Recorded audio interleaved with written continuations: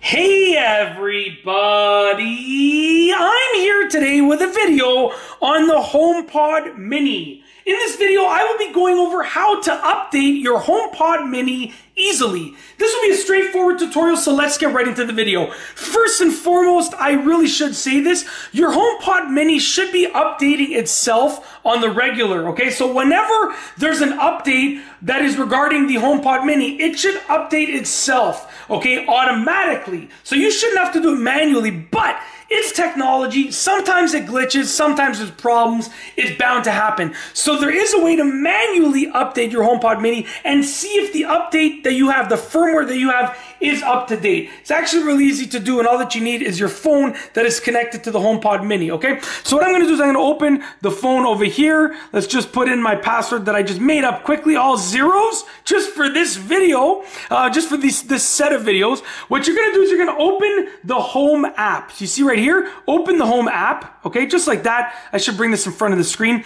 So we've opened the Home app.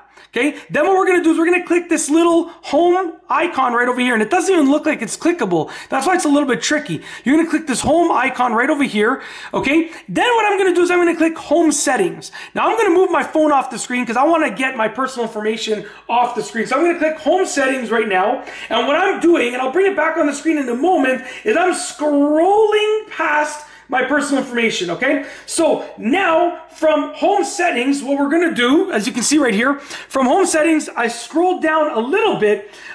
We are gonna go for the software update option right here. So you can see software update, it says automatic. If I click software update, okay, you can see it, the HomePod is selected and it's checking for HomePod updates.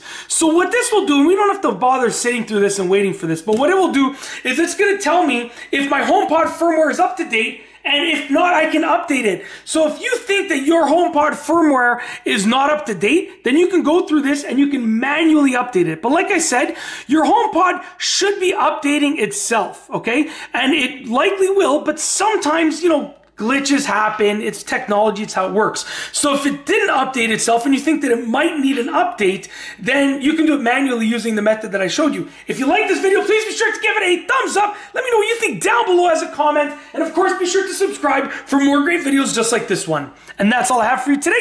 Thanks for watching.